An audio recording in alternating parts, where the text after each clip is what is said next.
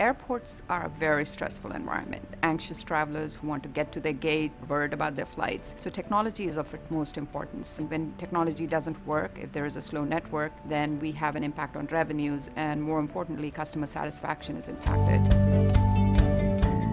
If you think about early adopters, the connected traveler, the first people that you saw bring iPads on planes tended to be business travelers. They're the first people that wanted to have Wi-Fi wherever they're going so they could continue to do their work while on the road. Each of the airports wants to be seen as the best when it comes from an experience standpoint, from a technology standpoint, and as operators we need to deliver value and we need to showcase technology and make sure that we are delivering against those expectations. We decided it was time to make the investment to design a very robust, fast network that would not just supply our needs for the back of house and operations, but also for our customers. Today in our environment, after we have upgraded the network, we are able to guarantee 99.9% uptime.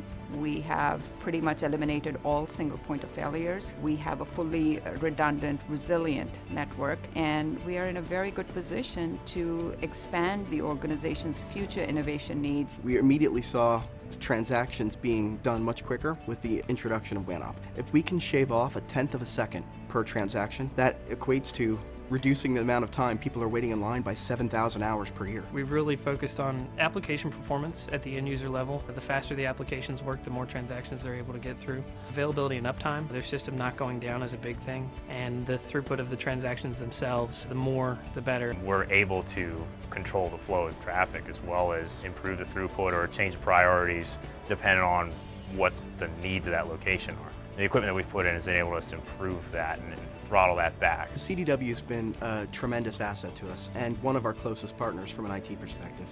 They were able to help us not only through the process of doing the benchmarking with the different solutions, they were also able to bring in the equipment when we ordered it from Citrix, what they call a buy and hold, where they kept it in the CDW warehouse. We would send configurations to them, and they would actually have their provisioning people pre-configure the devices, put them into specific boxes with photo instructions and detailed installation documentation, ship them to the sites, so that at the sites it was a minimal amount of just rack, plug, power, and you're good to go.